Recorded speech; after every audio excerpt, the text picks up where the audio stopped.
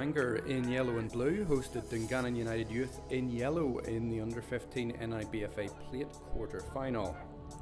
Dungannon were first to go on the offensive. Olivio Gutierrez and Adam McConville were involved in the build-up. Adam Wright shot field to test Ben Fry. 5 minutes later, Matthew Thomas Smith was unlucky to see his goal-bound shot cleared off the line by Jordan Ross, and Bangor cleared the ball to safety. Having soaked up early Dungannon pressure, Bangor took a 35th minute lead. Ben Gordon's free kick somehow made it through United's rearguard, allowing Sam Gillen to side-foot home.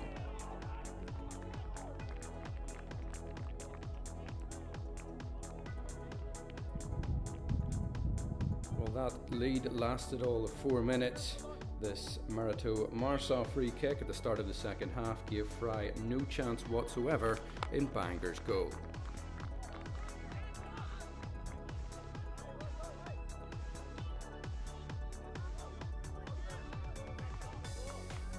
That sublime free kick settled Dungannon, who were starting to exert their authority through central midfield.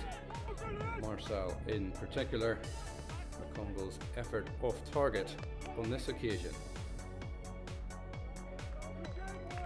And when Bangor's Jordan Ross could only pick out Fintan Coney in Dungannon's goal, Coney's long ball downfield brought about confusion between Ben Fry and Rory McLaughlin, allowing Adam Wright the easiest of opportunities to make it 2-1 with 23 minutes to play. Super!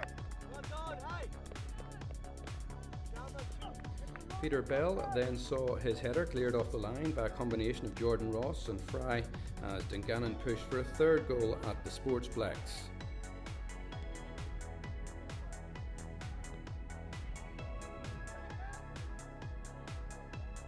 And Bell must have wondered what he had to do to score. Adam Glennie's corner was headed goalwards by Bell, but again cleared off the line, and Bangor breathed again when the ball ran out for a goal kick.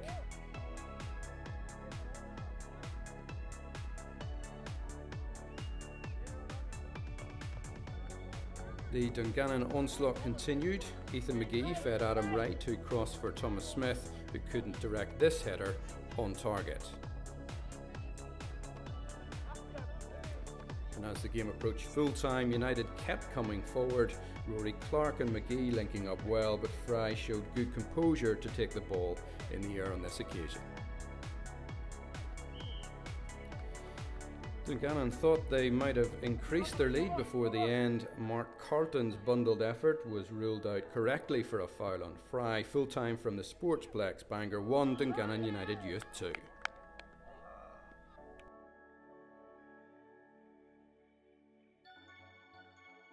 Very happy. Didn't know what to expect coming down here. Players, Bangor, in my opinion, outstanding. Done as the man says, done a bit of homework on them and looked at the position after playing them. Definitely are not rated that position that they're in. You know what I mean? I would put them well up mid-table and above. You know, so. But yeah, very happy to get the result. Very, very happy to get them.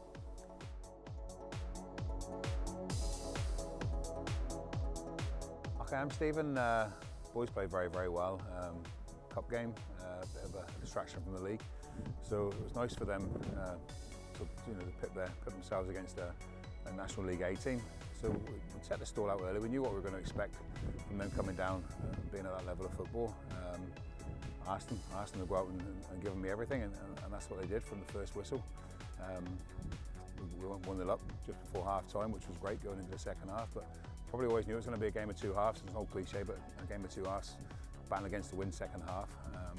And that's what it proved to be. Dungannon, very, very talented footballing side.